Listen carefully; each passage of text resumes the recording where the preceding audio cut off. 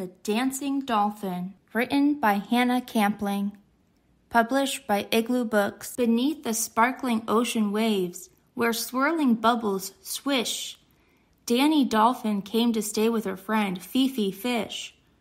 Welcome to Rainbow Reef. Fifi planned a party and they all had lots of fun, but Jacob Jellyfish refused to dance with anyone. "I love this," said Dani as she twirled from side to side.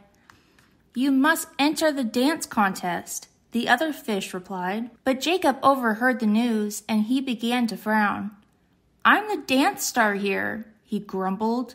"No one takes my crown." So Jacob practiced dance moves and sang loudly to the beat.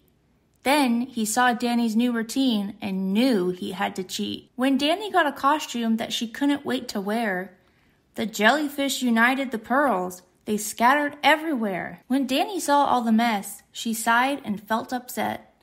But she quickly made a new plan. She couldn't give up yet. Her friends all helped to gather pearls up from the ocean floor. They made a brand new outfit that looked better than before. Dani kept rehearsing up until the contest day. When she asked him for directions, Jacob sent her the wrong way. "Go left at Turtle Mountain," he said. "Then past the shipwreck too." "I just can't wait," said Dani, as she rushed away. "Thank you." Soon Dani was completely lost. She kept swimming all around. She started to feel really scared, and then she heard a sound. It was the contest music. Now she knew which way to go. She swam as quickly as she could until she reached the show. Dani swished onto the stage and held a perfect pose. But Jacob meddled with the lights and dazzled the front rows. She kept on dancing bravely. She boogied, whirled, and bopped.